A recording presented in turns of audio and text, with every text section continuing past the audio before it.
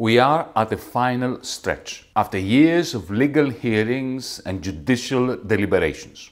On the 20th and the 21st of February, Britain's High Court judges will get their last chance to decide whether they're going to wash their hands clean of Julian Assange and let him be extradited to the United States, where he will disappear in the Supermax prison maze, never to be heard of again until he dies. Julian is not on trial.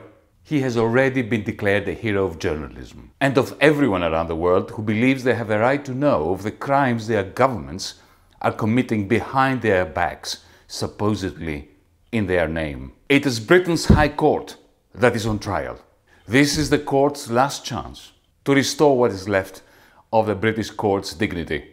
A dignity that was sacrificed by judges who, year in, year out, allowed themselves to be deployed as the legal agents of war criminals. But let us make no mistake, it is not just Britain's judges who are on trial on the 20th and the 21st of February. So are we, citizens, politicians, organizations, all of us who claim to care for universal human rights and press freedoms. History will surely deliver its verdict very soon on all of us, depending on whether we actually stand with Julian.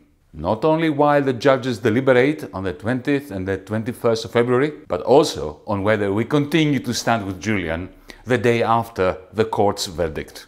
Let us commit to passing history's test, even if Britain's High Court judges fail it. Carpe diem.